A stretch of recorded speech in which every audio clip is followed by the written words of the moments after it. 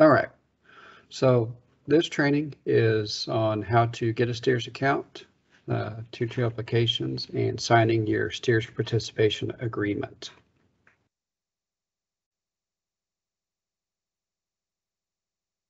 Who should attend this? If you're new to Tier 2 reporting, if you need a personal STEERS account. So several people in the audience may already have a STEERS account for other programs that they report to TCEQ. So all Tier 2 reports are now required to be completed through STEERS. So this would be a additional program that you would be adding to your STEERS account if you already have one, but we will go over how to get a STEERS account if you don't have one. STEERS is the State of Texas Environmental Electronic Reporting System and is a portal to TCEQ online reporting applications. These are by individual, so it's not an account that you want to share the login information. We'll get questions or comments about that throughout the reporting season. For example, maybe an employee is using the STEERS account of their boss, and that's not the intent of it. The STEERS account is by individual. So the employee would need to have their own STEERS account, and if the boss wants to do something in STEERS, then the boss would need to have his or her own STEERS account.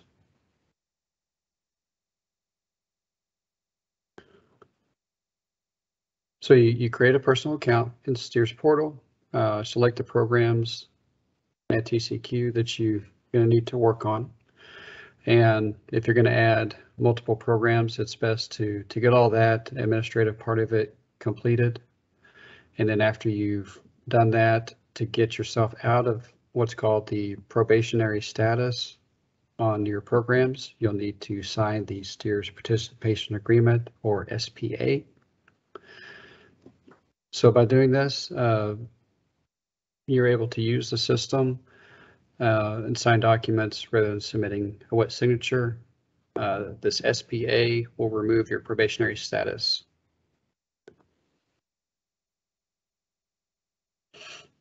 So if you were to go to accessing STEERS from our website, this was what it would look like. When I'm on the phone with someone and they don't know what I'm talking about when I refer to STEERS, tell them to do a Google search for TCEQ STEERS, and it's the first link that comes up, and can actually be a more efficient way to get there than from our TCEQ website. But here's the links if you wanted to come back to this presentation to figure out where that is. Or you may be doing it right now, which I'm not offended if you're going through it right now and setting up your STEERS account. That would be great. So there is an issue that you can run into really quick on STEERS when you go to log in. So let's say you do have a STEERS account, but you didn't use it for the past year, and then you think you know what your password is. Well, I'll tell you this, try your password once, maybe a second time, but for sure, if you can't log in after that second attempt where you thought you knew your password, do a password reset.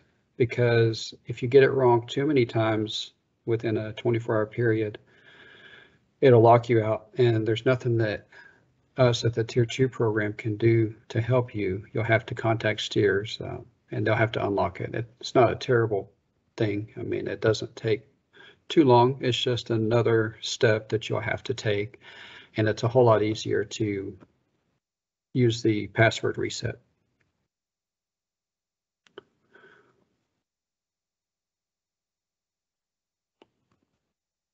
So for new users, you'll go to STEERS, you'll create an account, fill in the account information, and the system will check for duplicates, and it'll find all kinds of stuff that the system thinks would be potential duplicates. And you can look at those and see if any of them are you and you didn't realize you already had an account, and if not, then just carry on with your new account.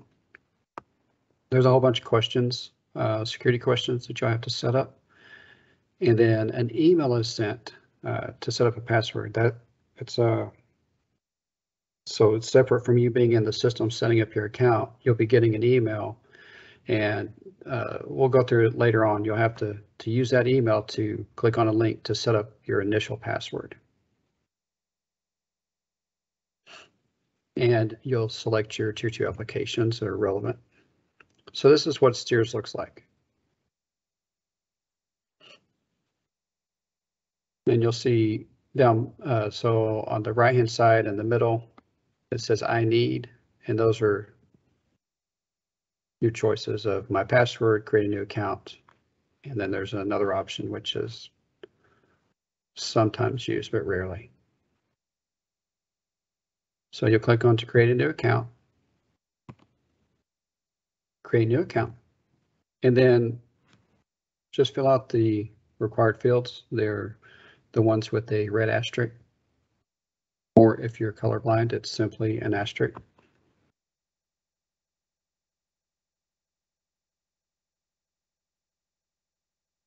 And let's see, so you review the information and then click next. And it does that search for duplicates. It'll almost always find something to say, hey, is this you? And probably not. Click next. And these are questions. You have to set up 5 questions and answers. So be careful on this, and it's best to write down the questions and the answers, and write down your ER number and your password, because every time you log in, you're going to get one of these questions. And I've talked to so many people, and they say, well, I'm sure it's this. Well, you know, it just depends on how you answered that day that you set it up. You know, so like, for example, say if what's your favorite food, the answer is pizza. I'm going to say you put cheese pizza when you go to answer it, and then you got a strike against you on your account getting locked. Okay, and then you'll select your program to add or modify.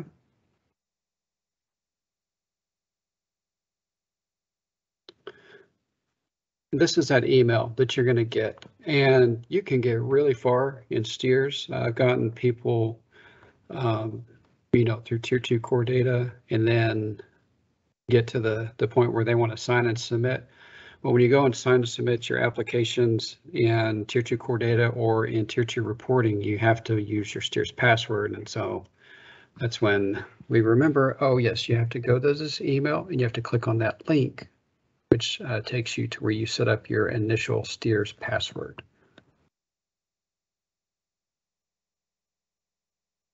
And you want to, you know, complete this setup process, you know, within, say, you know, a day or two. It's not something that you're going to want to start and then let sit for, you know, till February when you want to do Tier 2 reporting. So if you're working through this, you know, work through the entire setup process, so that way you don't have any issues coming back to it months later.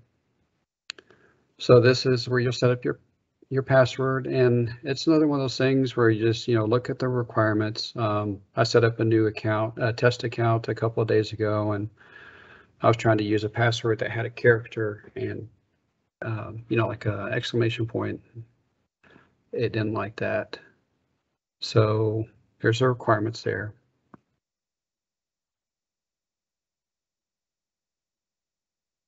And then you go to log in.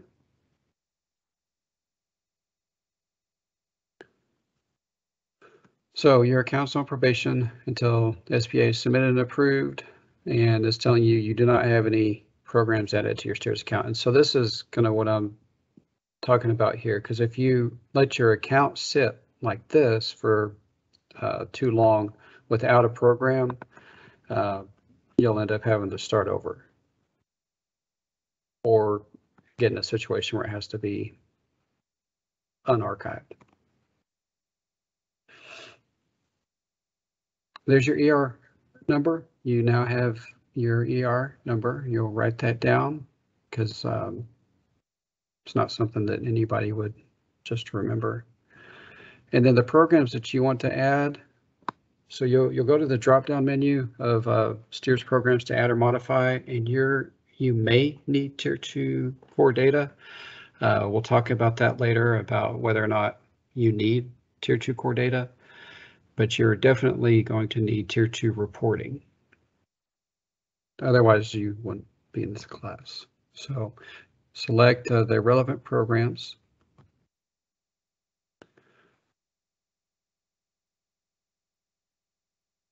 And then you'll sign your STEERS participation agreement after you've set up both programs if you need them. So if you were to, let's say you need Tier 2 core data and you set that up completely and then sign your STEERS participation agreement, and then you come back and set up Tier 2 reporting, you're going to have a 15-minute waiting period before you can sign that STEERS participation agreement again. So you're going to want to do everything that's going to require an SPA and then sign the SPA.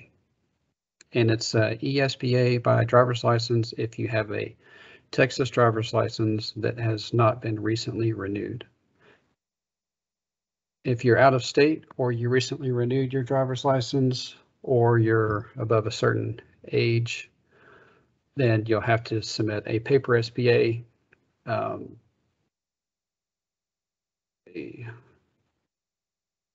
On the SPA, it's not on this slide, but on the SPA, it's real specific on how information is entered, and it'll fuss at you if the birth date's not in right or any of the format is just not spot on.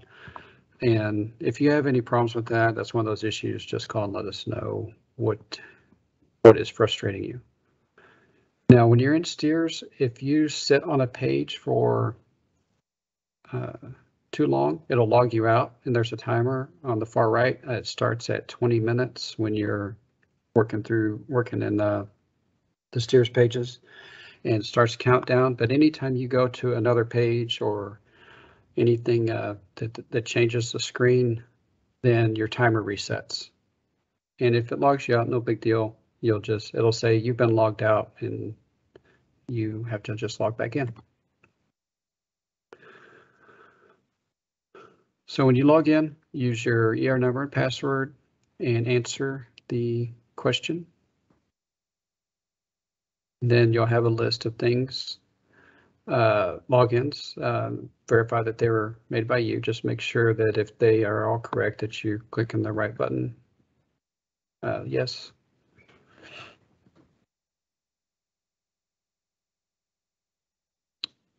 And then to add programs, if you get to the screen and it says you don't have any programs, then go to My Account to add programs. That's the drop-down menu where you choose a relevant program. So Tier 2 core data. So you only need this to create or link TCEQ agency numbers. So for example, when you have a new facility or when reporting for the first time. The numbers that you're going to need when you're setting that up, if you have them, are the customer number, the regulated entity number, and the TXT2 number or Tier 2 program ID. The other program that you're going to need is Tier 2 reporting. This is used to create and submit your Tier 2 report. It says, all caps, this application is needed.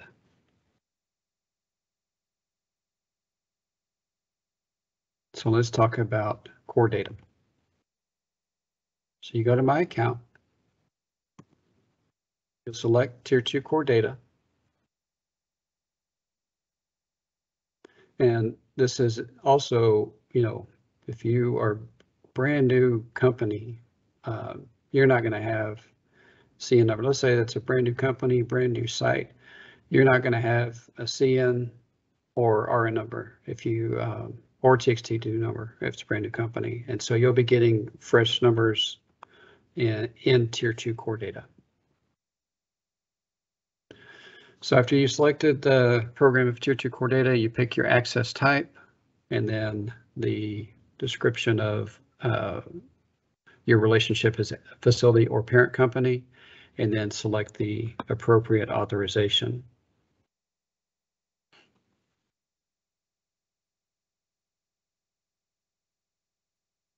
So for the access types, there are several listed here. So if you're going to be the one that's completing the Tier 2 core data, getting the numbers of CN, RN, TXT2, and doing the affiliations, if you're going to be the one completing that entire process, you're going to choose the last option, which is sign. Because all information needs to be signed. Without the sign access type, you cannot submit the information. Someone else would have to do it. Or you could come back and change your access type to the appropriate one and sign the STEERS participation agreement again, which is not a big deal. It takes less than 5 minutes if that were to happen. So when you're choosing the relationship, do not choose other. Choose either the facility or the parent company. They both give the same outcome. Just pick one. And then for who is authorizing the access, the one that's selected there, the one after the word or, is the only authorization that will not require a different individual to authorize you or submit information. So again, if this is going to be something that you're going to do in entirety, meaning even to say that you're a consultant and someone says, here, get this whole Tier 2 stuff done and don't bother me about it, that means that you have been given authorization, and so you're going to be choosing the option here after the word or. Some don't feel comfortable with that, and they will choose that last option. And that would mean that the person that told you to get the job done will need to have just a real basic amount of information put in to STEERS. It was that third option on the STEERS login page that said was rarely used. Well, that last option there on this page relates back to that, and the information that you put in would have to be the same that the authorizing individual puts in. And here's what that set of information looks like: the authority, title, company, and phone. So it'd have to be an exact match of information. You know, not a big deal. It's just real specific.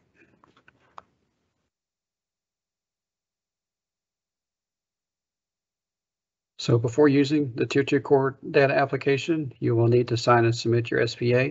And so I did mention earlier that you want to add core data and Tier 2 reporting.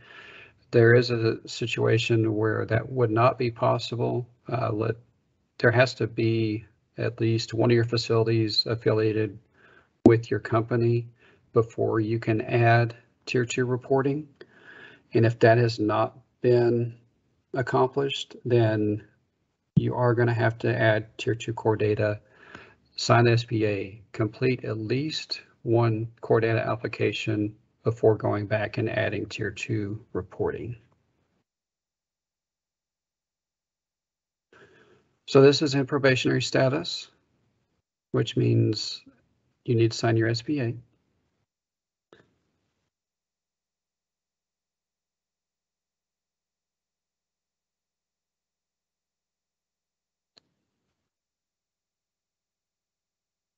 All right, so let's talk about Tier 2 reporting. Okay, before adding the Tier 2 reporting application, your facilities must be linked or associated with the customer and Tier 2 account. So at least one of your facilities had to have been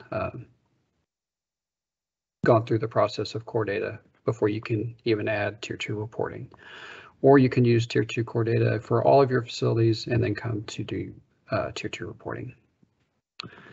So if you reported last year and nothing has changed, just go into Tier 2 reporting. Don't worry about core data.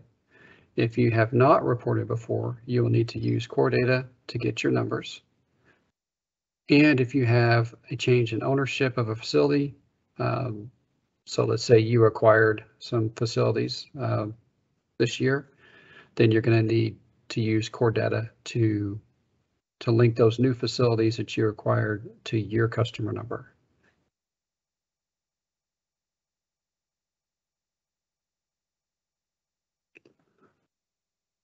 So we'll go through how to add Tier 2 reporting. Click on My Account, and from the drop-down menu, you'll select Tier 2 reporting.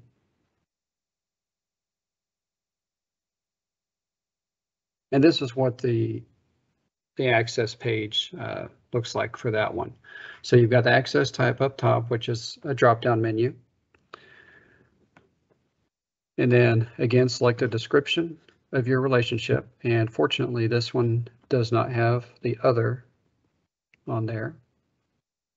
So choose facility or parent company. And then on this one, you'll choose option after the word, well, you'll choose option after the word or, except for there's one situation that you wouldn't.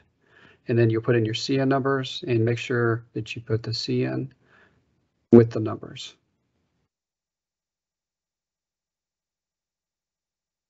So let's talk about the choices you have here.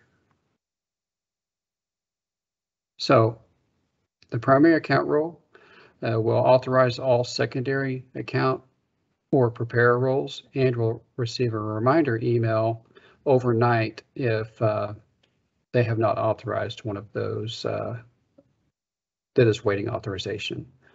The TCEQ cannot approve any secondary or preparer roles, only the primary account holder can. So whoever your company designates as a primary account holder is going to need to be someone that is has the time to go into their account and authorize any additional users. So you're not going to want it to be the CEO of the company, most likely. You're going to want it to be someone who can be responsible and have the time to manage all others requesting access. So there's a secondary account role, which is a second from the bottom, and then there's a preparer role. So here's the differences. Primary has full sign and submit authority, and there can only be one for a CN. This user is the only person who can grant secondary approval. So the secondary role, it also has sign and submit authority, same as the primary, but must be granted access by the primary account holder. The preparer role, you can, if you're in that role, you can only view and edit Tier 2 reports and cannot sign and submit reports. And we do have several filers out there that hold this preparer role, and then they have a secondary or primary come in behind them and complete the submission process.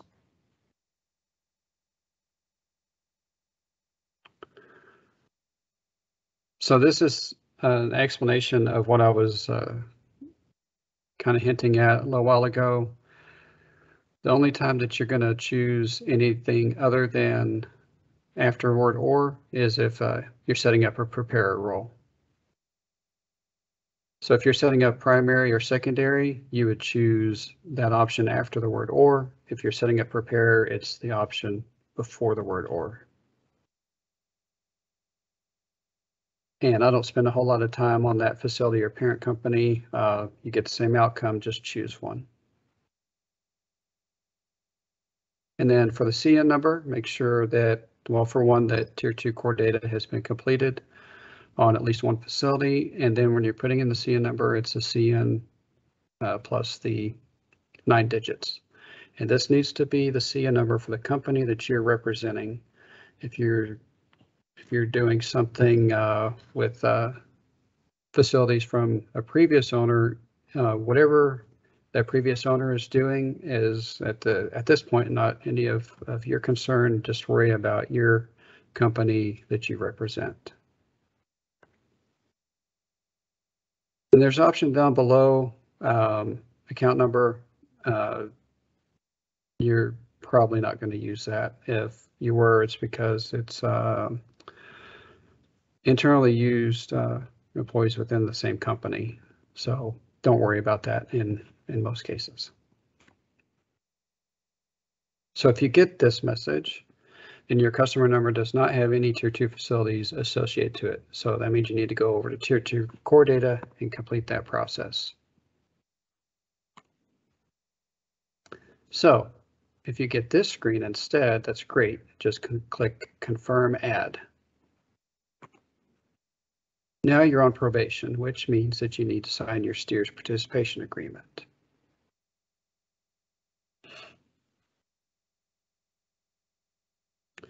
And I think this is a good time to mention that that email we talked about earlier, the 2-year expiration. So anytime you submit a STEERS participation agreement, it resets that 2-year clock.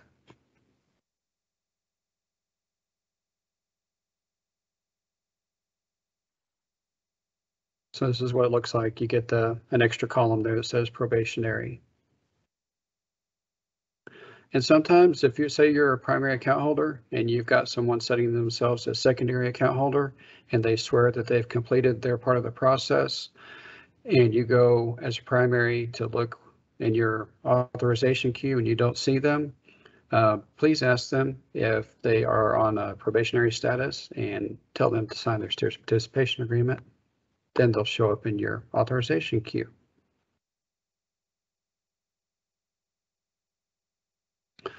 So you have to do an SPA anytime a change is made in your STEERS account, whether you are adding a program or changing your access type.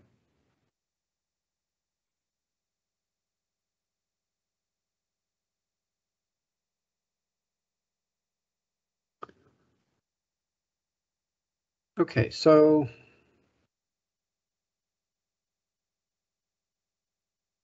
this shows again probationary status and where to go. You go to My Account and then click on the appropriate e-sign or paper SPA.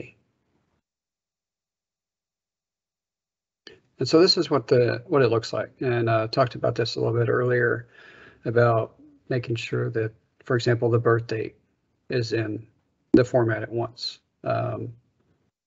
Like say date of birth was January 1st, 2000. Make sure you put in 0101 instead of, just 11.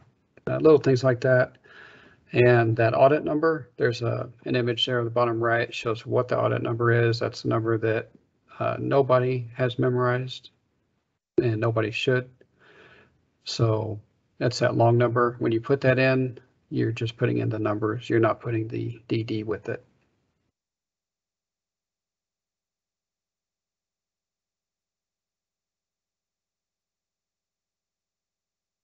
So again, wait to sign your SPA until you have added all of the applications that you're going to need. Well, unless there's the situation, let's say you're out of state and you're representing a brand new company, you're going to have to add Tier 2 core data. You're going to have to send a paper SPA, wait for that to get processed. You'll have to use Tier 2 core data, then add Tier 2 reporting, sign the SPA, and then you can use Tier 2 reporting. So that is something that happens frequently. Let's see, that covers stuff we already talked about.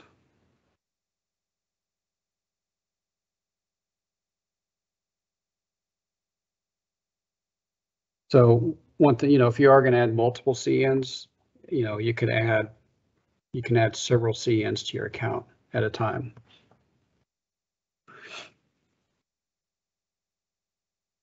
So once you've added to receive secondary access approval, once you've added a CN in the Tier 2 reporting application, you'll need to wait till you have been granted secondary approval before you'll be able to access the application. So the primary role holders, they are approved by Tier 2 staff, and approval is granted within 1 business day if additional information is not required. So if there's already a primary account holder and we get a request for a primary account holder, as long as we are not extremely busy, like in the middle of reporting season, What we do is we'll ask both parties, the existing primary and the requesting primary, if it is if the request was intended, and wait for a response back from at least one of the parties. Because what happens is if there's a primary account holder and someone requests access and we approve that access, the existing primary account holder will have their access revoked.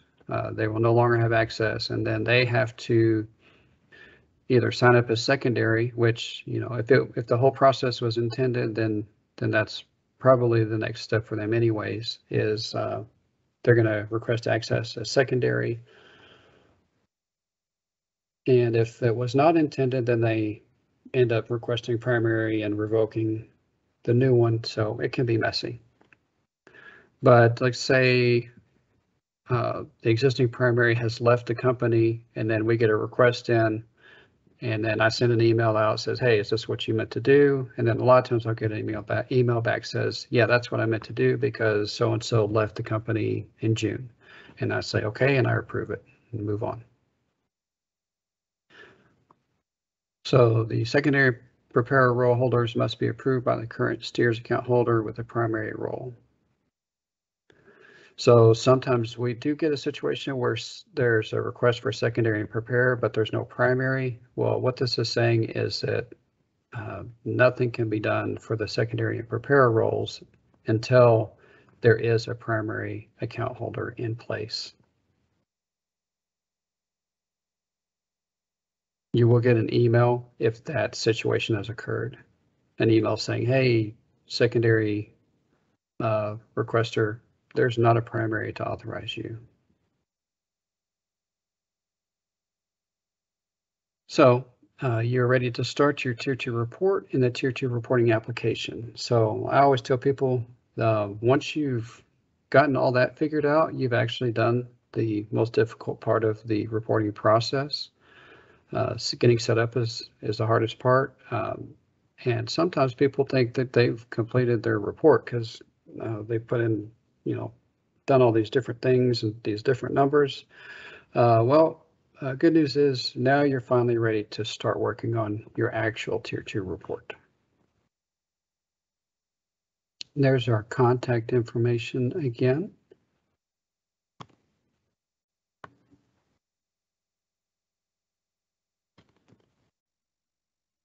Okay, so this presentation is using core data. So we've talked quite a bit about what it's used for. And now we're going to take a look at how it looks and how to put data into core data to get the numbers that you need.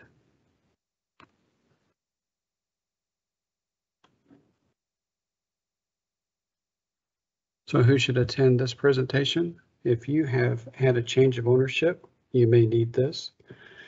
If you're new to Tier 2 reporting, if you need any of the TCEQ agency numbers that we talked about before, if you have acquired a new facility, if you are affiliating RNCN and takes T2 number, or if you have reported before and nothing has changed, you may not need this.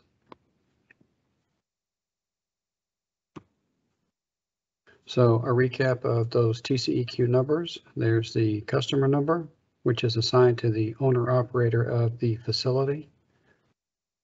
It's unique for each company, and each CN can only be affiliated with one TXT2 number.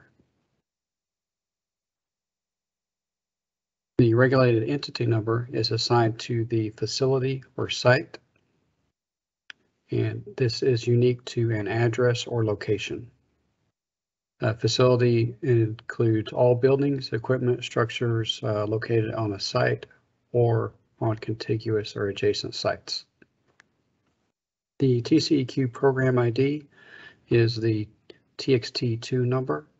This is assigned to the CN. So it is unique to each CN, meaning that each TXT2 number can only be affiliated with one CN number. Here's a diagram kind of showing you what we're talking about with these three different types of numbers. So the CN number is up top, that's the company. And then the TXT2 number, just one number per CN number. And then you've got the different facilities. Those have their own RN numbers, with the Austin store being RN number that's ending in 1, and then Houston store is 2, and Dallas store is 3. Those are all reported. All three of those are going to be reported under that one CN number.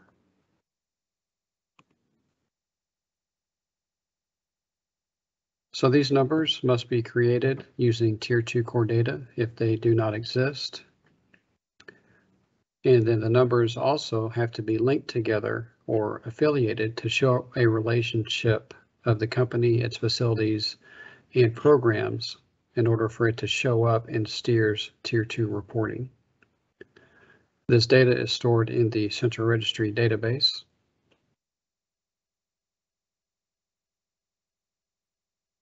So there's, you may have an RN number already and a CN number, but they do have to be affiliated in core data to show up in Tier 2 reporting.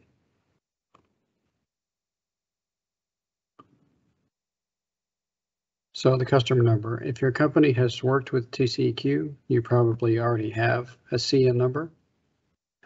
And in some cases, there may be multiple CN numbers. When you are doing your research in Central Registry from our TCEQ webpage, you may find that there's maybe 3 CN numbers. And if you have any question on which one is appropriate, give us a call and we'll help you through that process of determining the correct CN number.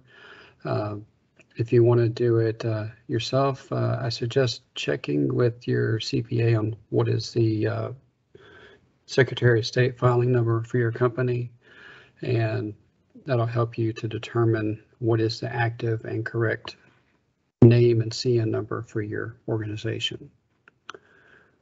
If your company has not done business with the TCEQ, you will need to create a new CN number. And if you're going to be doing that, you're going to need that SOS filing number or some other type of tax identification number to set up your customer number. So create the new CNs, RN, and TXT2 numbers if needed. If you acquire a new facility, it may or may not already have a facility ID number, the RN number. If it has an RN number, then you're going to use that RN number that already exists for that site.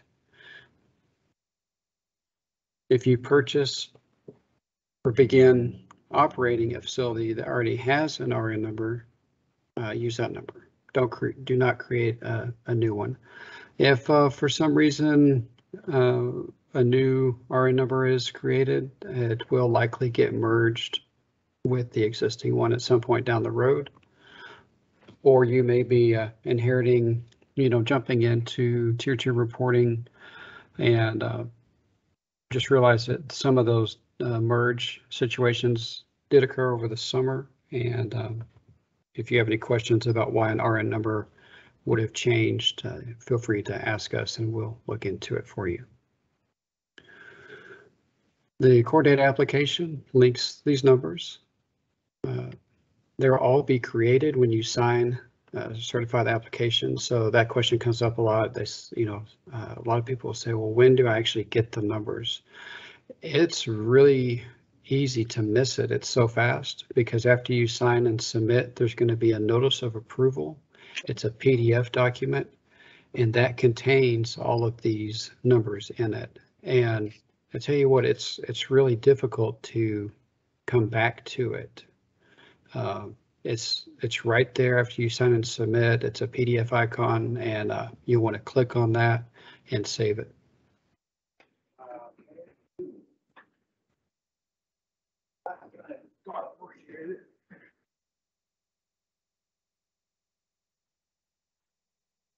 Okay, so there's a difference between the Tier 2 core data application and a core data form. So the core data application must be used to affiliate the numbers, as I've said, and it's something that it's one of the programs that's in your STEERS account. The core data form, which is a paper form, it cannot be used to create these affiliations or get these numbers for Tier 2. So the application is the program in STEERS. The paper core data form is a PDF that you can access from our site. We can send you the link if you need it. There's only specific situations in which you need the paper core data form.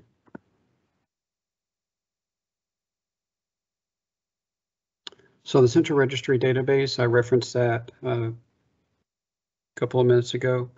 That's where you can go to get the public information about your company or your facility. Now, if Tier 2 data is a Tier 2, if Tier 2 is the only program that your facility is associated with, then you will not see it in the central registry database. That's because Tier 2 data is confidential. So to do your research on CN number and RN numbers, search the database either by name, or if you have a CN number, you can search by CN number to get a listing of your RNs. If your company is regulated by a different program, then it is searchable. And then the other way to search for CN and RN numbers is within the Tier 2 core data application. So if you're not able to find information in the central registry database because your company and or your facility is only associated with Tier 2, then you can start the process of Tier 2 core data and see what you can find there. And if neither of those processes work, or you're not sure if you even need to start with Tier 2 core data, just contact us and we can search real fast. We'll go over to Tier 2 reporting and we'll see if those numbers are already existing in there and let you know what the correct course of action is.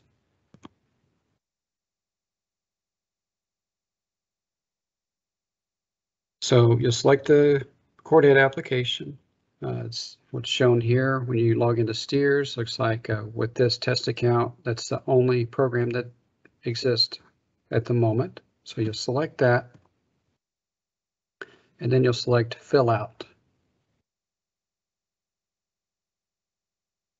Then you have to click this radio button that says Create a Tier 2 core data application, then click Next. The Activities button would take you to show you what activities you've performed already. So after you click Next, there is a reference number and password. This is for other STEERS account holders to be able to access and work on this application. If you're not intending for that to occur, then just click Next and don't worry about those numbers. Okay, now on this screen, you're gonna only choose one of the options. So option 1 is used when you know your RN number. So let's say you acquired a facility and you already know what the RN number is, and you choose option 1. Now option 2 is used when you know an authorization number for the RN for, say, a different program, like an air permit or waste registration. Then you would put in that authorization to search for your facility. So option 3 is used when you need to create a new RN or when you're not sure if RN exists. So enter what information you do know and then click Next.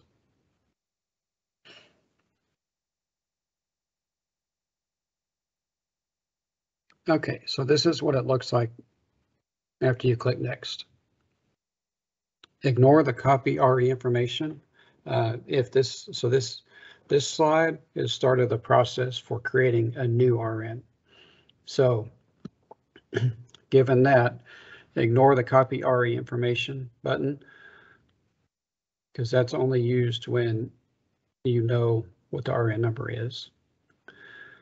So you'll enter the name of the site to be authorized. The name should not include any organizational indicators, because organizational indicators would be something that's used at the CN or company level. That does not belong at the site level. Once you have completed the required information, then you can click on that lower button there that says copy site information to populate the information that you had already put up top. So it's a duplication of the information on the top and the bottom. And to make it go more efficiently, just click copy site information.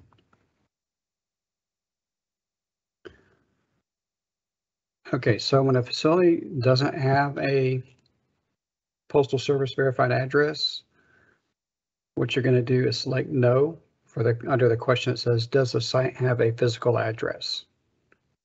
And you'll have to give it a second or two when you change that. So the default is, does the site have a physical address? And it would say yes. And then you'll switch that to no and give it some time to change, allowing you to put in a physical location description.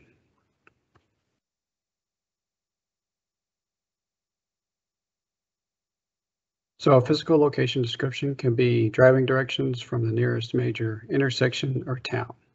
And then we ask that you please follow the TCEQ core data standards. So in the past, well, it's been several years now, we would enter this type of information, and we want to share with you the data standards that are needed for putting in this information. So abbreviations for directional symbols, omit spaces between, like instead of N space E, you would put NE for northeast, and do not put meaningless data in the address field or physical location description. So try to keep it as short as possible, but as specific as you can. And I know that sounds a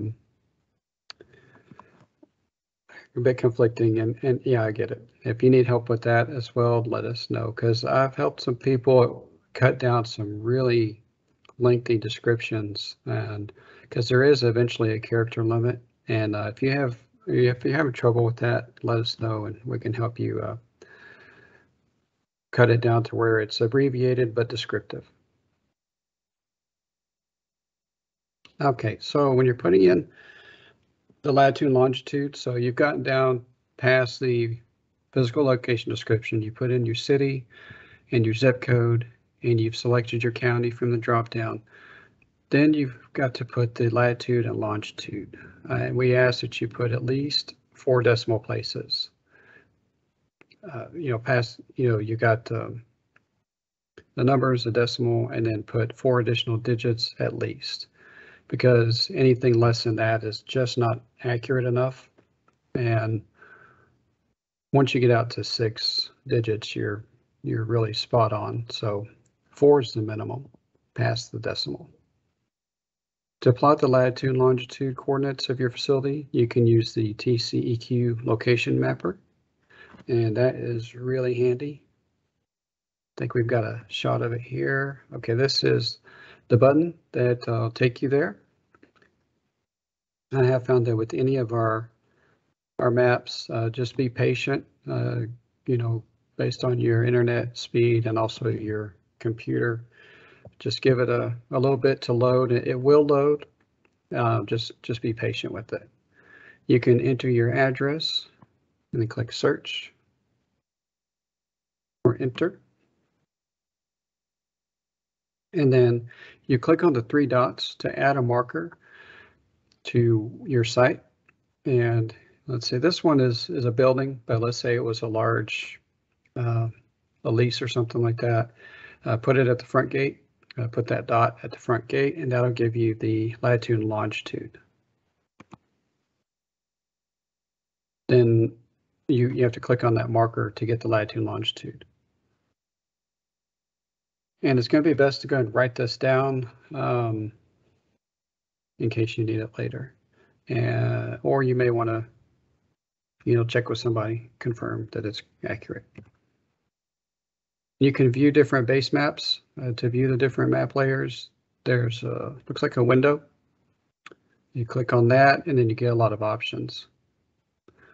But you can imagine if you click on imagery there, depending on your computer, it might take a little bit to load. If it's all up to date, go for it. You can check out any of those you want. Now the NAICS code. So that is the North American Industry Classification System number. It is used to classify businesses with a 6-digit number based on the primary type of work the business performs. And it's best to go out of STEERS here to look it up if you don't know what it is, because if you click on that drop down, there's a bunch of 2-digit numbers, 3, 4, 5, up to 6. So that drop down is really busy. It's not the place to just search for your number. It's best to go to this NAICS lookup help, and you type in like what business function you're involved in, like say wastewater. You type in wastewater, and it'll give you probably, I think, up to maybe 3 different codes based upon which type of wastewater business you're in, and then you choose the one that's most appropriate for you. Come back here to STEERS and start to type in that number, and it'll take you right to it, and you select it. Oh, and that NAICS code, definitely write that one down, because you're going to need that in Tier 2 reporting. It's not going to populate for you. Okay, so now we're talking about if you are using core data for an existing RN.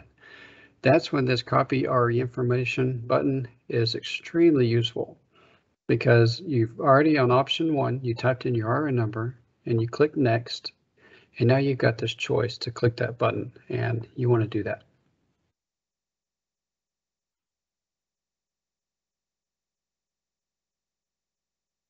Okay, then select copy site information if you're using option 3, or enter data with red asterisk. Click on next save to go to the customer information. So the facility name here is specific to the Tier 2 program and can be entered manually if different from what is provided. So that this is one of those, we get into one of these situations about the paper core data form here. So this is the site information. And so if you want in Tier 2, you want it to say City of Happy wastewater treatment plant spelled out instead of WWTP, then change it here, and it'll change it for Tier 2 reporting. But if you wanted to change across all programs, that's at that higher level that was above this, you're going to need to send in a paper core data form for that name change of the regulated entity. And then verify the latitude and longitude. So if you're using an RN number that was provided to you, it's really going to be a good idea to double check that latitude and longitude, because it could be coordinates that were determined, 15 years ago. So make sure it's correct, because the Tier 2 reporting system is going to make sure that it's at least within the correct county.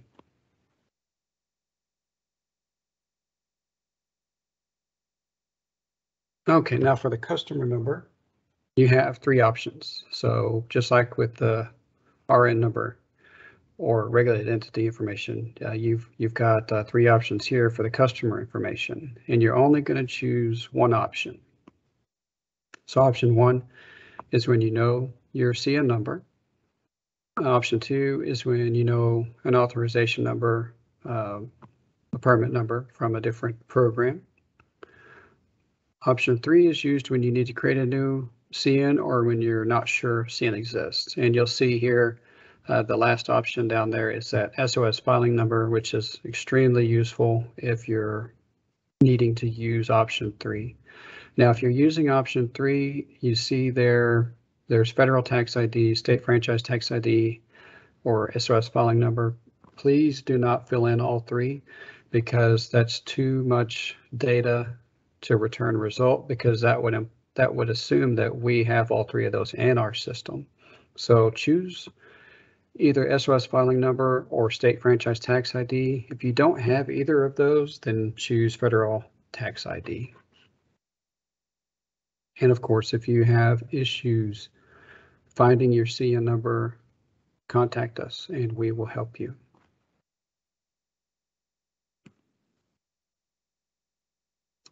Okay, so there's a search for duplicates. It'll give you a suggestion of the CN number, and if it's wrong, select new customer. If it was right, then go ahead and select it and then click next. All right, then fill in and review the customer information. And this is another one of those screens where just the required information is all you need to put in. And there's enough of that as it is. Don't miss that box there in the upper left that says I certify the full legal name of the entity. And then on the right side, the upper right, don't forget that one, the title. Those are 2 that are really common to overlook. And, you know, the system will say, hey, there's fields that you didn't fill out, and then you got to go and hunt for it.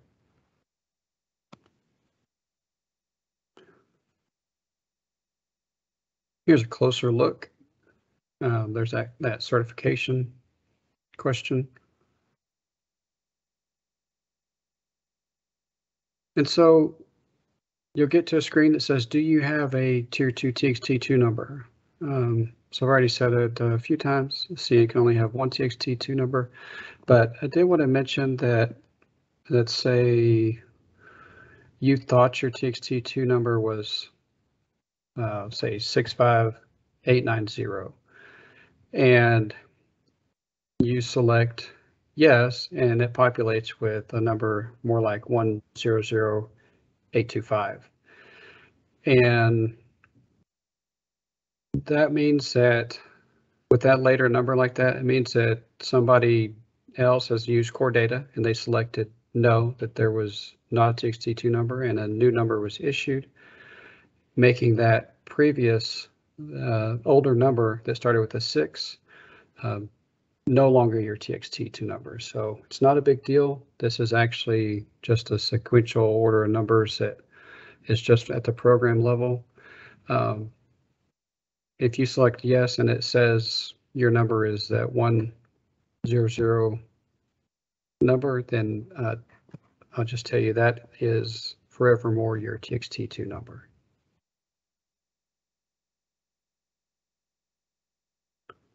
So now your application is ready to be signed.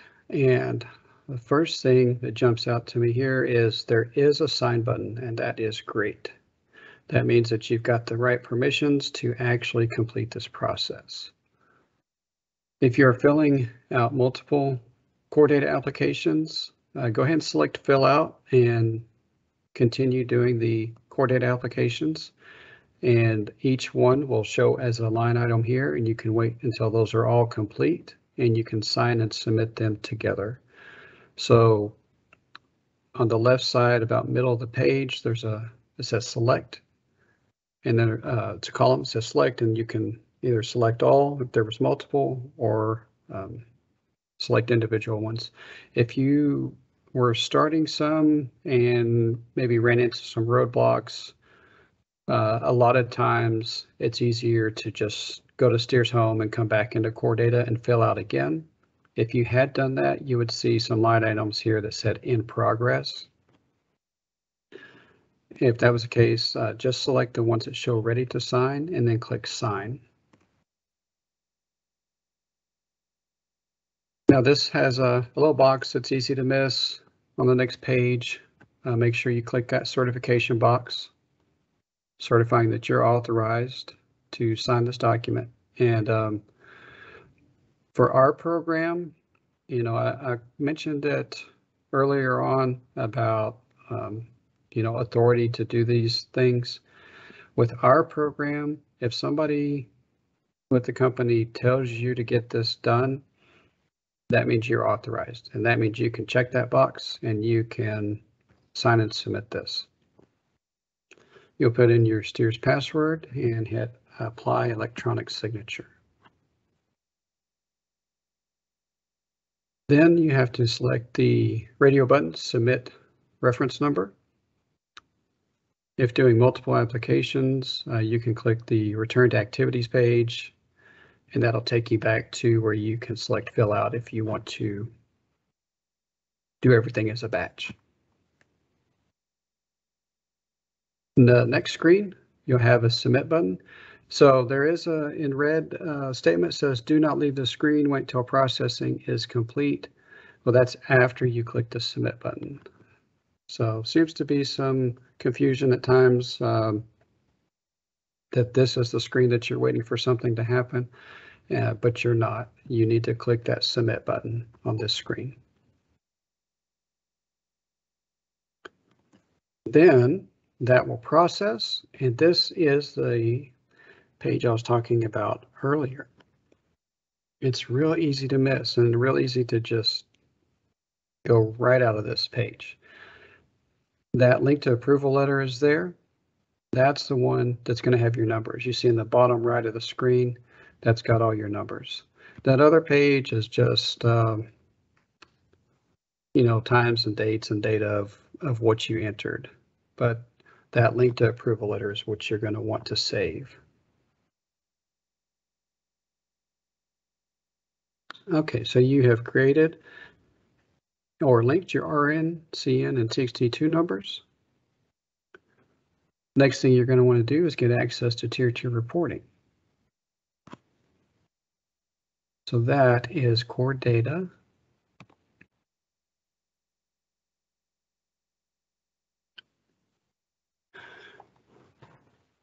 All right, so this presentation is using the Tier 2 reporting application. This is my favorite presentation because we get to get into the details of actually doing the Tier 2 report. This is the final presentation. After this, we will cover some questions and answers. So who should attend this? If you are new to Tier 2 reporting, or if you want to review over the Tier 2 reporting application, or you want to see the updates to the Tier 2 reporting application. There is a disclaimer about web browser compatibility. The Tier 2 reporting system is compatible with Firefox, Google Chrome, and Edge. Internet Explorer will no longer be supported by Microsoft, and the use of Safari web browser for Apple computers has not been tested. We have had reports of some issues while using that browser.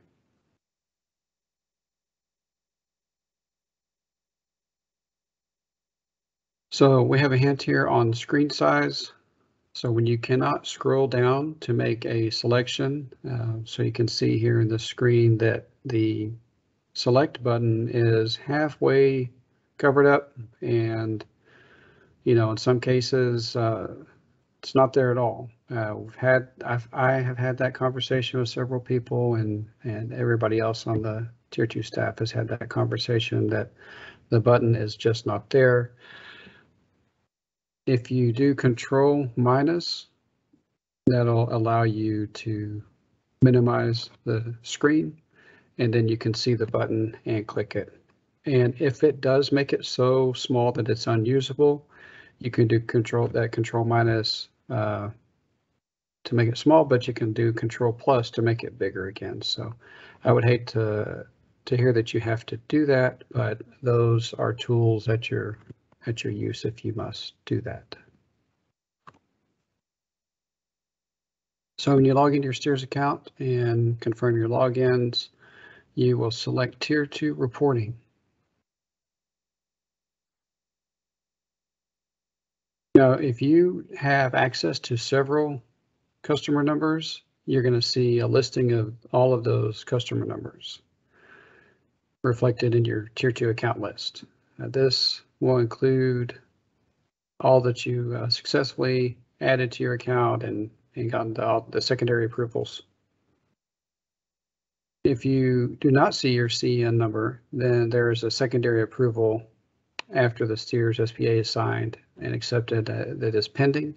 So it may be, if you're the primary account holder, you need to let us know, hey, authorize my request. You know, shouldn't be very long for us to find it and authorize it. But if you're trying to do something, you know, middle of reporting season and you requested it and, you know, it's been 5 minutes and you haven't seen it authorized, go ahead and call us. Or yeah, in that case, you probably want to just call us and say, hey, can you authorize that?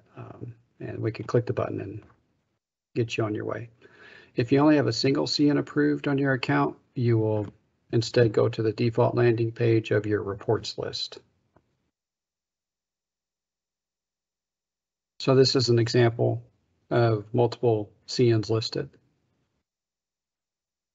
Now you can only be in one CN at a time. So let's say you're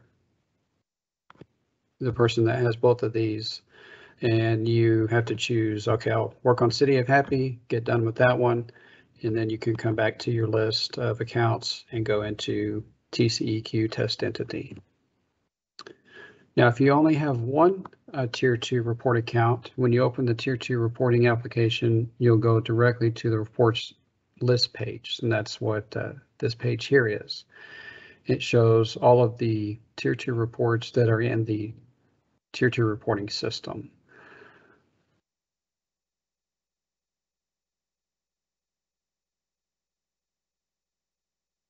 Remember, after you submit your report, a PDF and a data file, the XML report will be automatically generated and added on this page.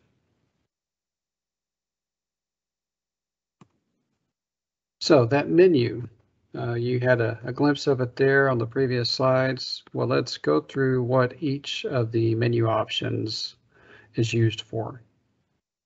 The top one is the Select Tier 2 role. That's the one that's used to go between different CN and Tier 2 accounts. The next one, the Start Draft Report. If let's say you report every year and everything's always the same, well, when you come in to this screen and have that choice, that's what you're going to click. You're going to click Start Draft Report. It's used to create a new report, and it is in a draft status until it is submitted. The next one is Export Print Reports. This is used for creating customer exports or reports to print. So you can go there to, if you know, to search by county, a lot of different search options. If you say don't want the file that was shown on the previous screen on the far right. And next is Reports List. That's the page that you landed on. You can use that to search for report. Oh, actually, yes, you can use that to search for reports, year, report type. Next is the Facility Report Search. This is used to search for facilities. There's a button below that, Add Contact to Multiple Facilities, and we're going to cover that a little bit when we get to contacts. It can be a real handy tool if you, let's say you've got several facilities and the contact that you want to add is going to be the same across all those facilities. Well, that's the button that you're going to use. And then Authorize Users for Account is used for those with primary access to authorize users requesting secondary or prepare access. Okay, so back to Tier 2 reporting. There's the menu on the left, and you will see at the top above Tier 2 account role, there's 3 lines. That's called a hamburger stack. If you click on that, that will minimize the menu, and you'll have just a hamburger stack. And you could click on it to expand it out. When it's minimized, you'll still have those icons if you want it to work just off of icons. But I'll give you more room. Let's say you have a small screen, and minimizing that menu will give you more space. So this is the export and print reports page. You'll have your facility search info. In this case, there's no records found. And at the bottom, you'll have your export options. So the one on the bottom left is for XML. And then you have in the middle, export facilities to one PDF. And on the far right, export each facility to a separate PDF. All right, so what are the steps to file your Tier 2 report?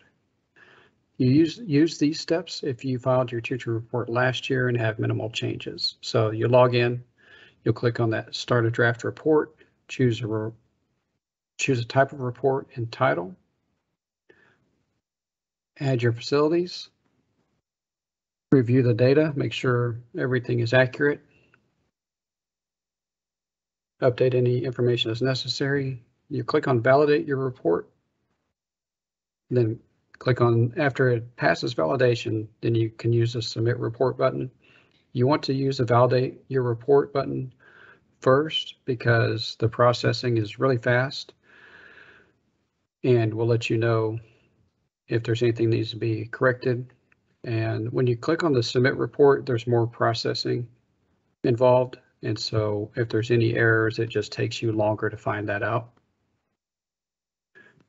After you've submitted the report, you will export or print the report, and then you'll send copies to the LEPC and local fire station.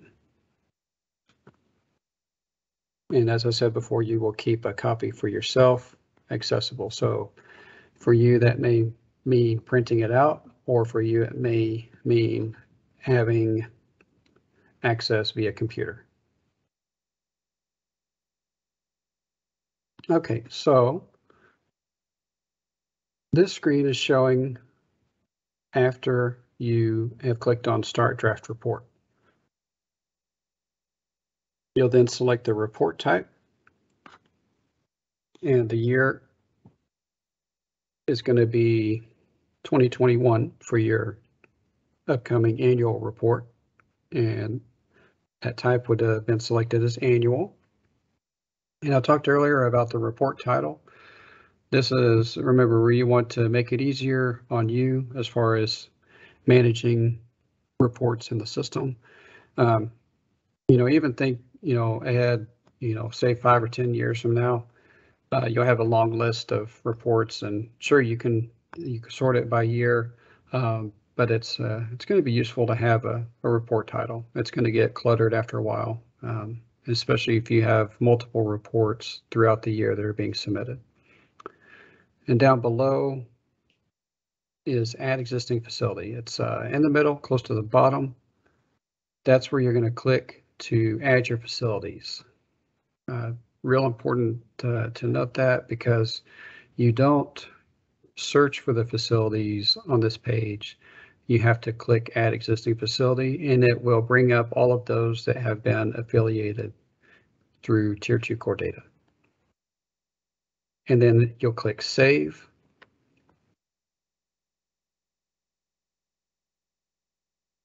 So this is what you see after you've clicked Add Existing Facility. Facilities available to be added to this report, then mark the checkbox to select them. There's a button up top where you can include inactive facilities. It defaults to no, but you can change that to yes, and then you will see facilities that were previously marked as closed.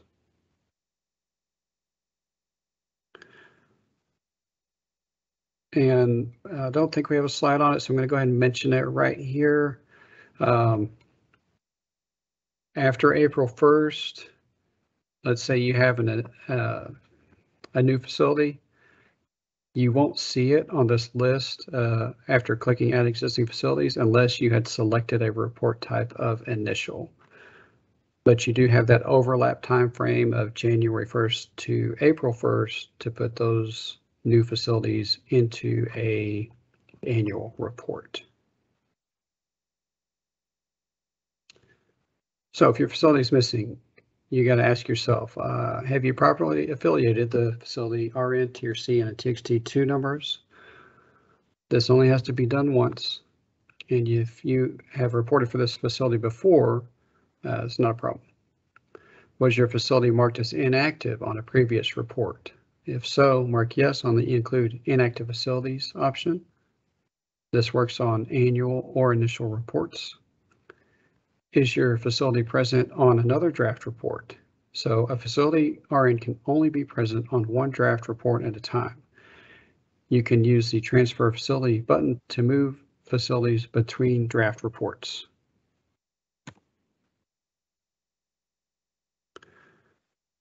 Okay, so on this screen, notice that the RN numbers are just basic black text, like they're just like the rest of the line.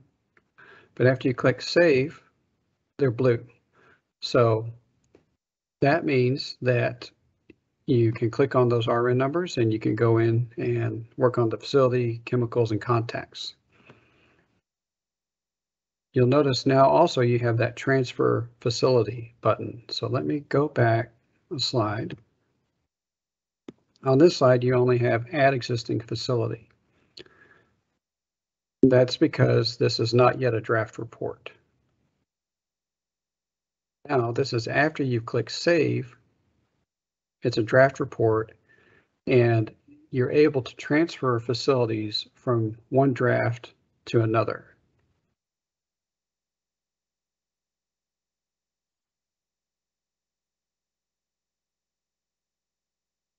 And, that transferring, that's of course within the CN. It's not from, you cannot transfer across CNs. So I just wanted to clarify that. It all has to occur within the CN. All right, so on this page, you'll see it says up towards the top, this is a draft tier 2 account report. You got your account information,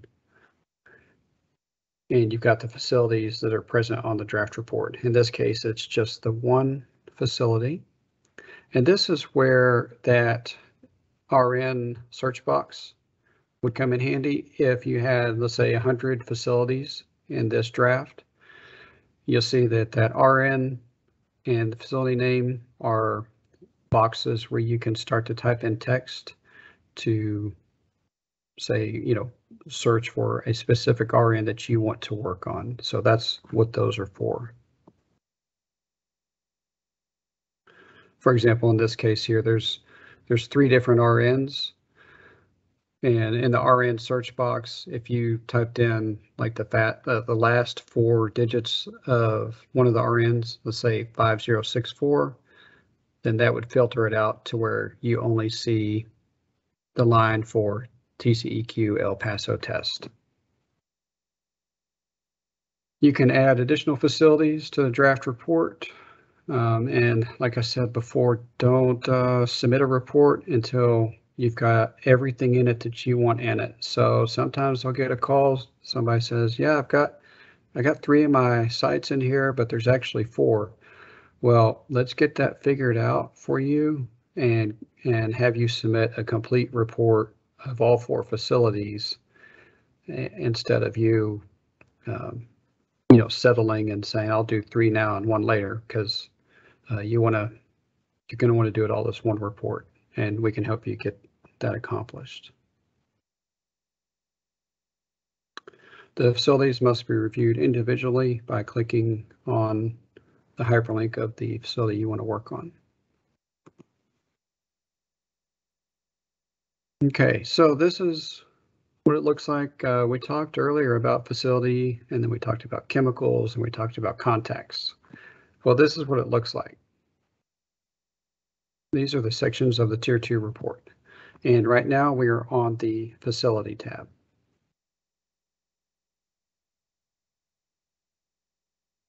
So the address, latitude, longitude, I'm sorry, adjust the latitude, longitude, and address data as appropriate. We do have a hyperlink there, says show facility on map. So you would click on that, and like I said before, with our maps, be a little bit patient, give it, 10 or 15 seconds to load. And you can use that to either confirm that it's accurate or to select your location. So down below under physical address, this information may be locked. If you're not able to interact with those fields, that means that on our end, we need to unlock it, make it so that you can, and you'll need to reach out to us and let us know to please unlock that specific RN. If you're going to fill out a customer help form, please tell us which RN it is, and we will unlock it and let you know that it is available. Okay, so this is what you get when you click on the show location on map. It's the same mapper that we saw before. If you do run into an issue of the system telling you that it does not fall within the county and you have verified that it does fall within the county, let us know. Issues like that don't come up very often, but when they do, just let us know that you need help. Okay, so facility status information. On the facility tab, you will find information on when the facility was first active for Tier 2 reporting purposes. You can mark the date you sold the facility or were no longer required to report for it.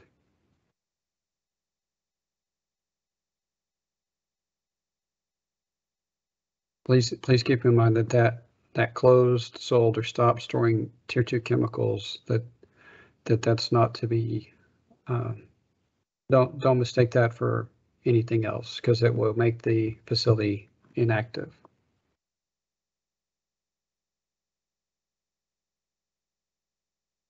So closing out a facility, you'll then have to, if you've selected a closure date or are no longer required to have the chemical or report it, you must provide the reason that you're inactivating the facility. They can be reactivated with an initial report later on if relevant.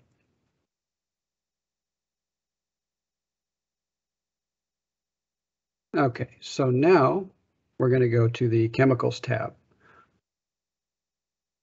So on this screen, you'll see that a chemical has already been entered. It's propane. And let's say that you have, let's say you wanted to add sulfuric acid. You could click add, and that'll take you to a screen where you could search for sulfuric acid. Below that is where you can add attachments such as site plans.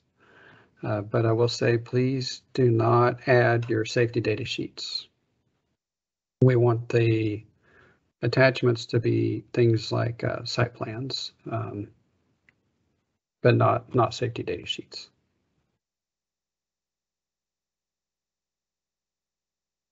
So let's say you were going to add another chemical. There's a blue hyperlink there. Select chemical. That's what you're going to need to click on to search for the chemical.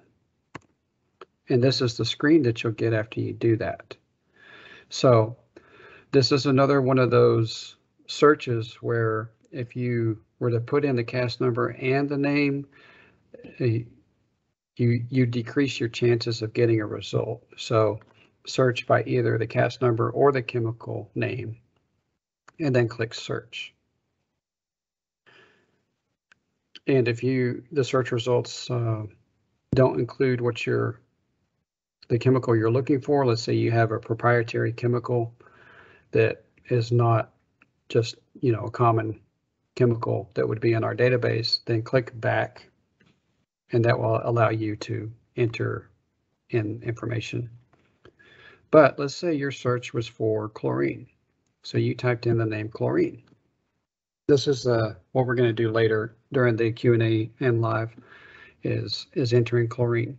So you do a search for chlorine, you get a lot of results, and you're not sure which one it is. Well, that's where that safety data sheet is really handy, because you look at the CAS number that's on your safety data sheet and you see that it's 7782-50-5. And notice that it's the one marked as yes for EHS.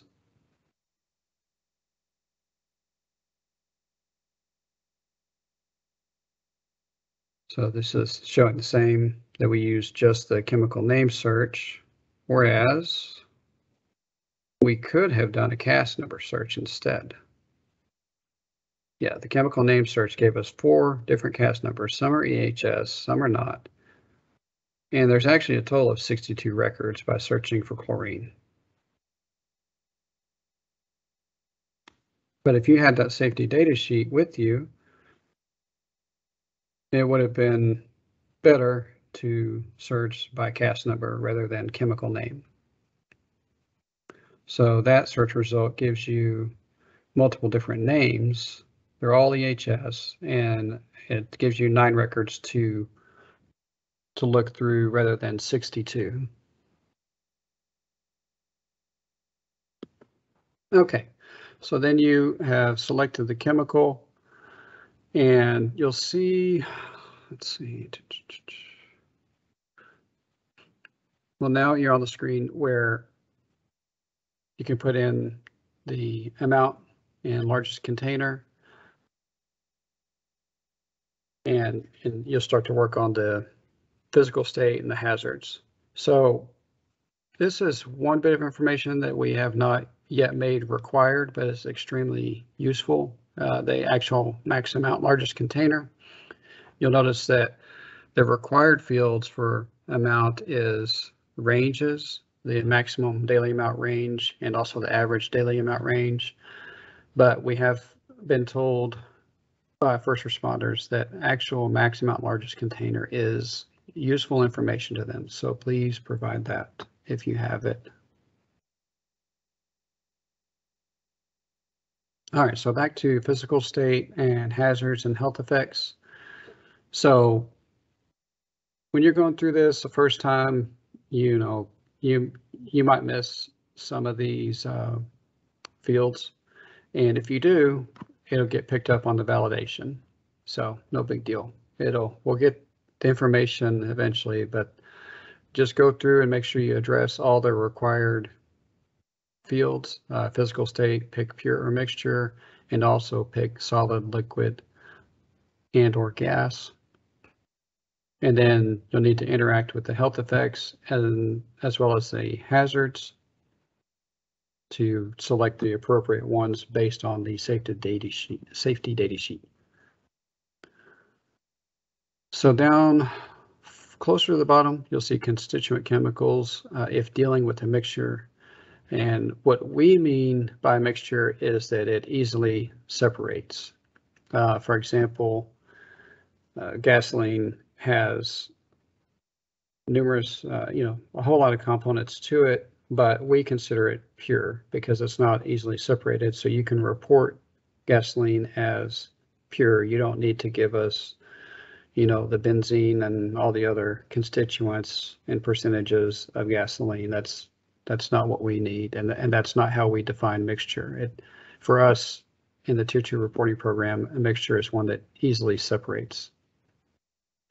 Then down below that, you'll see locations. This is the storage location of the chemical, detailed storage location. And this is also where we were having a conversation about if you've got multiple locations of that chemical at the facility, you would list each of those locations here. You may have, let's say, in warehouse A in the southwest corner, you may be storing this chemical, and that would be one storage location. And then you would add another one if you have the chemical, say, at warehouse B in the southeast corner.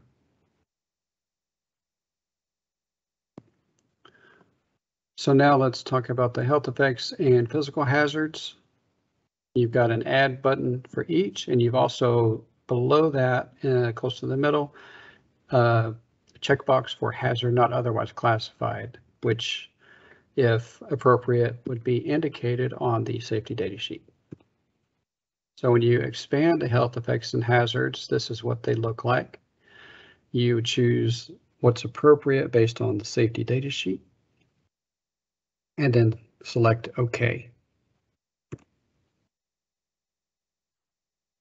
That location field that I was going on about, you'll click Add,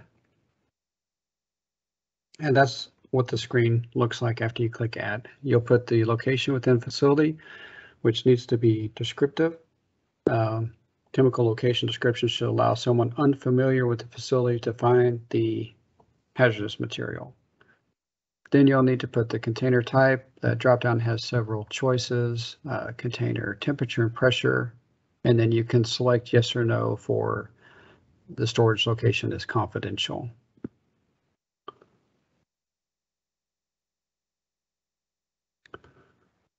So now to the contacts page.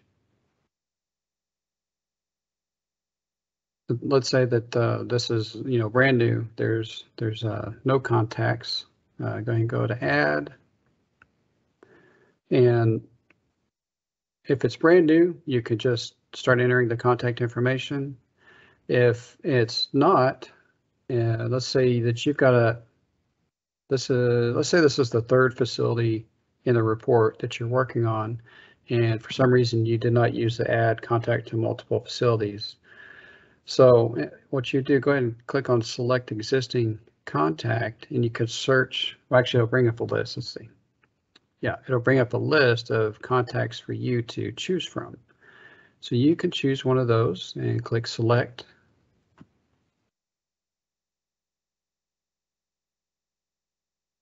Now, as far as the required contact information, there are certain rules that are required in the report. Those are owner operator, tier 2 information contact, billing contact, emergency contact, and if you have an EHS that you're reporting, a facility emergency coordinator. And keep in mind, for the emergency contact, you have to have a 24-hour phone type, and then you have to have a second number that is different than the one provided as a 24-hour phone type.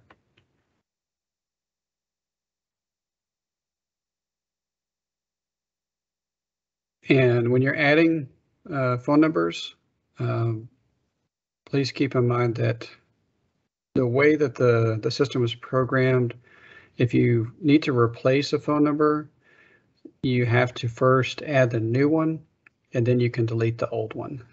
It's just the way it's programmed. That let's say let's say this is a tier 2 information contact, and there's only one phone number listed there. You can't just delete it because that would leave it with no phone number. The way it's programmed, you need to first add a new one, and then you can delete the old one. And then make sure you save it. And if that's the only thing that you're doing in a report, let's say this is, in June, you can do that with an update report. So I mentioned several times today about phone type, and now I can finally show you what I'm talking about. So I keep talking about one of the emergency contact phone numbers has to have a 24-hour phone type.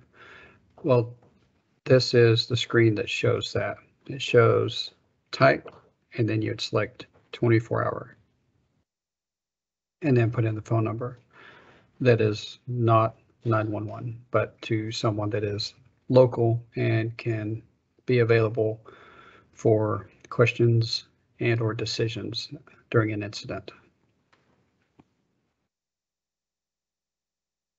Okay, so when you're making changes to existing contact, when you try to save these changes that you have made to an existing contact record, you will be asked whether you would like to apply the changes to all instances of that contact. Applying changes will update the contact on every facility the contact record is included with.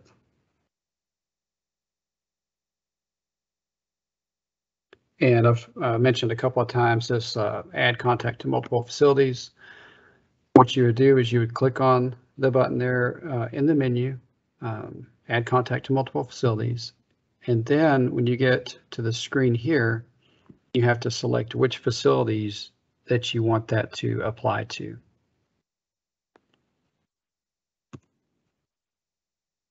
The facilities must be present on the draft report to appear in the add contact to multiple facilities function.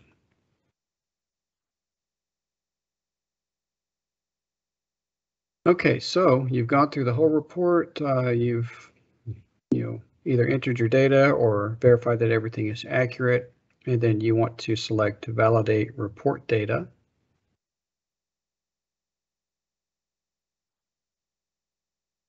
But something happened, and if errors exist, you will get a notification and a report submittal error log. You see up top it says this account has errors, a teacher account report has errors, and then down towards the bottom of this page, you'll see the error log. It's a PDF that tells you what went wrong. We don't have a screenshot of that, but it'll list out, you need to provide at least one chemical, different issues that could come up. So after it's passed validation and you don't have any ugly messages and you're ready to proceed, you click Start Submission. And then you get to this page, and there's one of those certification boxes that can be easy to miss. You'll put in your title, your signature, and your STEERS password.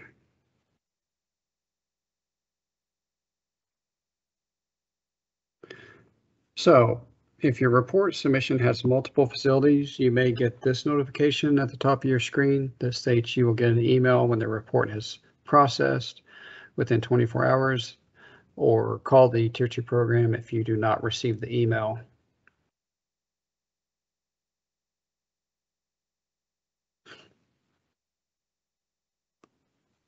And after the processing is complete, you will get a confirmation of submittal. This is what the confirmation of submittal looks like, at least the top portion. The bottom portion has facility information and fees. So the confirmation of submittal serves as proof that the Tier 2 report has been submitted for the listed facilities. It includes a summary of the fees, if it is an annual or initial report. And of course, there is a convenient Pay Now button if you want to pay right then and there. You can also completely leave STEERS and come back, at a later date, as long as, don't go into the delinquent number of days out, but you can come back the next day or so after you've gotten approval to pay and click on the Pay Now button. It'll still be there for you. If you don't want to pay online, you can just wait for us to send you an invoice. We send them out a couple of times a month, I think it is now. And so when you want to do that, just don't interact with the Pay Now, and just wait for an invoice to come in the mail to the billing contact. We do have some updated information on paying online through the ePay. The credit card payments do have a service fee of around 2.25%. And we say around that because it depends upon the amount. You can use ACH. Used to be a really low limit on making the ACH payments, but now you can pay up to $80,000 rather than having a $1,000 limit.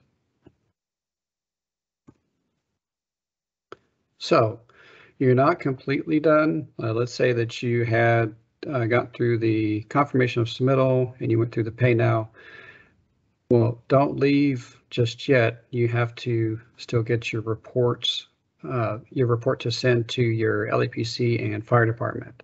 So the reports list page has the files column where you can click on the icon and it'll download your file. Or you can go to the report detail page, and you can also generate custom export jobs by searching for specific facilities or locations. So this is that reports list page. It's got the files there on the bottom right side of the screen.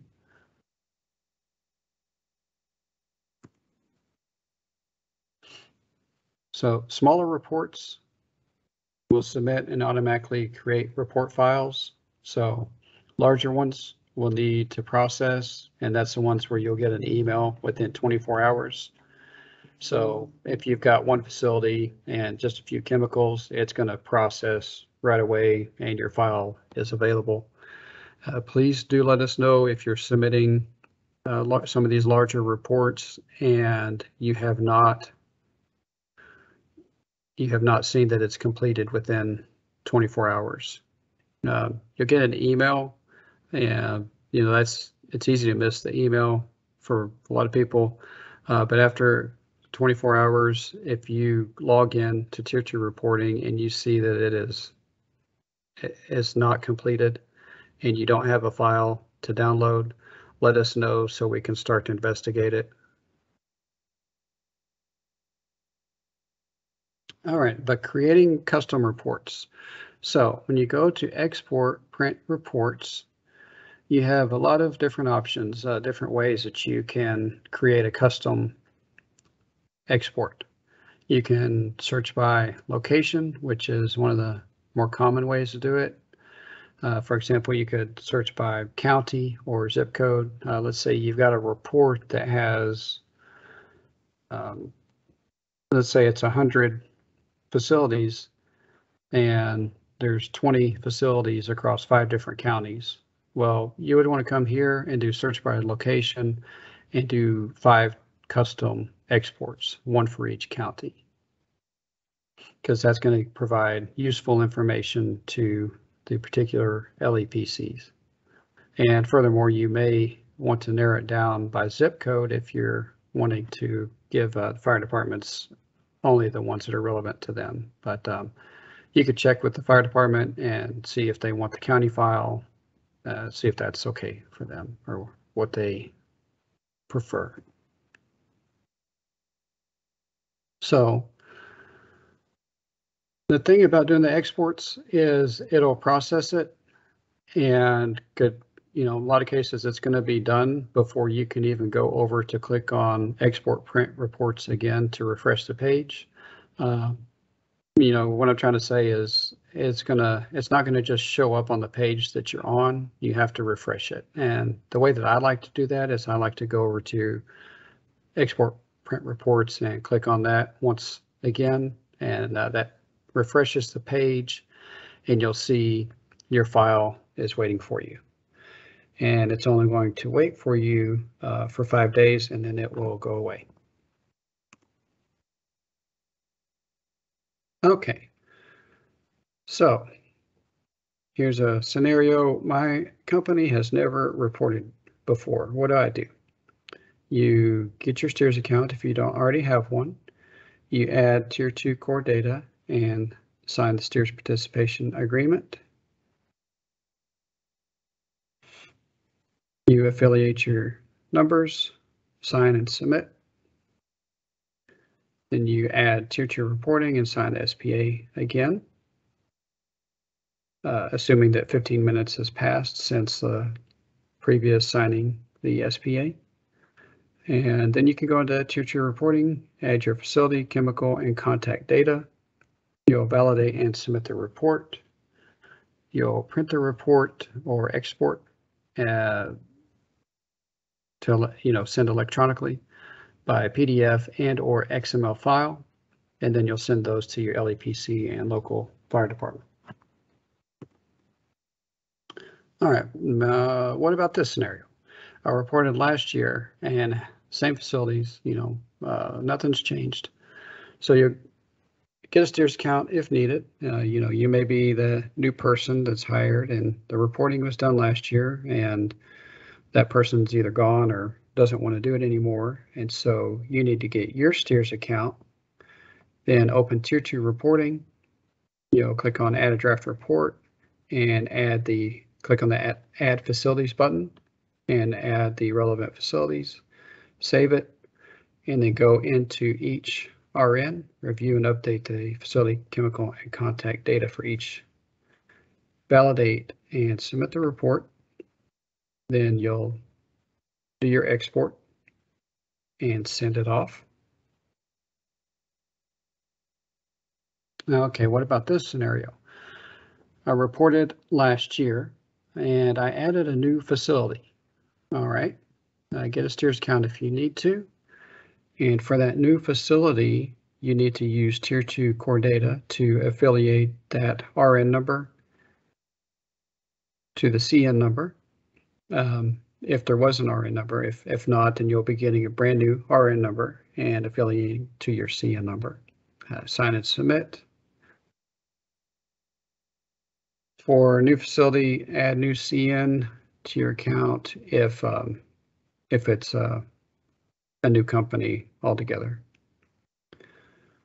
Sign the STEERS participation agreement, add a draft report, review, validate, submit, save, copy of the report, and do your exports to send to LEPC and fire department. All right, and now let's say you sold the facility. So what are the expectations for that situation? So you'll need to file your report. You click on Add Existing Facilities, select the facility that was sold, and on the Facility tab, you'll need to input the date that it was closed, sold, or stopped storing Tier 2 chemicals. And that'll be the end of your obligation for that facility. So let's say you sold it, November 2021.